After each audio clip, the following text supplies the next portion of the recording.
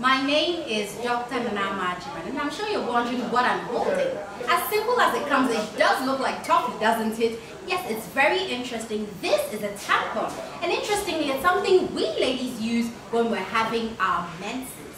That is menstruation, and I'm wondering, what is the whole menstruation about? It's nothing scary. It is physiological, meaning that it's part of the normal body process and the changes a female will go through before she gets to adulthood. And of course, if you don't get your menses, you can't have children.